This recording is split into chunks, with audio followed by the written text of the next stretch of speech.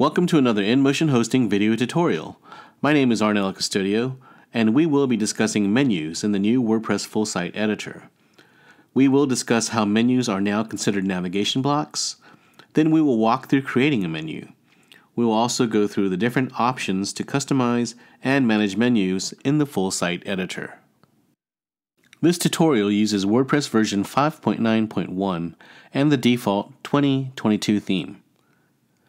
As the transition to the use of the Full Site Editor is in progress, you should note that not all themes will have the same block or editing options for menus. To start, log in to your WordPress site. We will first look at the administrator dashboard. You can see that the menu option is gone from the Appearance section. In order to see how you can add a menu, you will need to go to the Full Site Editor. You can navigate to the Full Site Editor by clicking on Appearance in the main menu and selecting Editor.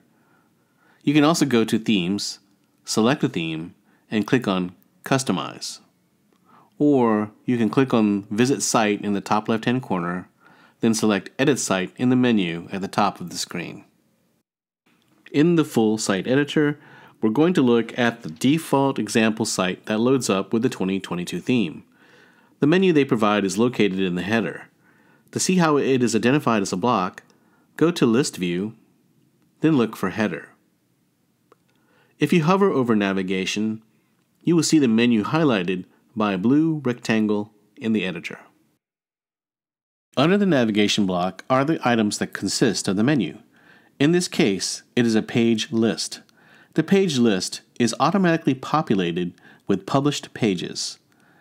If you click on the Edit option, you will see a notification explaining that making changes in this way will require that the page list be changed to single page links. This allows you to add, reorder, remove items, or edit their labels. Click on Convert and then look at the list view once more. You will see that the block labeled Page List has been replaced by individual page links. This is probably the most confusing part of the menu change in the Full Site Editor. The navigation block allows you to create multiple menus and assign them to the navigation block. However, you will not be able to change the items that make up the menu unless you're using individual links. If you do not convert the page list to individual links, then you will not be able to customize those menus. The navigation block menu also has an option for Manage Menus and Create New Menu. At this time, when you click on Manage Menus, it appears to be incomplete, and clicking on this option will only allow you to add menu titles. You won't be able to manage what's in the menus. When you select the different menus, they will only differ if they have been changed to single-page links. Menus that consist of a page list will always have the same page list as what's in your site. Let's create a new menu. Make sure you have selected the navigation block first. You can then click on Select Menu, and then you will see the option to Create New Menu. When you create a new menu, it will automatically name it Header Navigation 4. You can rename it in the Manage Menus section. Click on Start Empty. Next, click on the plus sign to add a new link. You will see a list, or you can manually type in each link. You can also create submenus by clicking on a menu item in a single link list, and then selecting the submenu item in the menu bar. At this time, you can only manage the content of the menus in the Full Site Editor. Next, let's look at the block properties for the navigation block. If you click on the navigation block in the list view, then you can see the block properties in the column at right. Starting with the layout, you can change the justification of each menu item and its orientation, horizontal or vertical.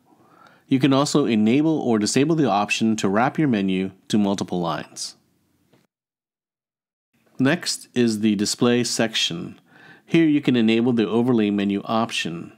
The Overlay menu option collapses the navigation options in a menu icon that will appear on top of the website. You can turn it off, set it to mobile, or always. If you click on Always, you'll see the hamburger menu option. This is the three-line icon representing the menu when you view the site on smaller screens. If you have submenus created, then you can set the options for how they appear. Then, you can also set the color for text, background, submenu and overlay text, and submenu and overlay background. The next section that you can easily edit is the typography settings for your menu. You can select to modify the font family, appearance, line height, and letter case. You can also select the size using the default slider, or select to manually enter a size based on pixels.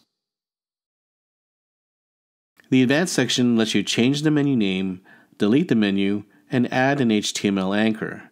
This is also the section where you can add additional CSS classes. Thanks again for watching our tutorial on working with menus in the WordPress Full Site Editor. If you liked this video, please make sure to give us a thumbs up below. Then also please subscribe to our channel and leave a comment. Thanks again for watching, and have a great day. Check out our InMotion Hosting Support Center for help with your website. We provide thousands of step-by-step guides, videos, and much more to lead you towards making your online project a successful one. You can find us at www.inmotionhosting.com/support.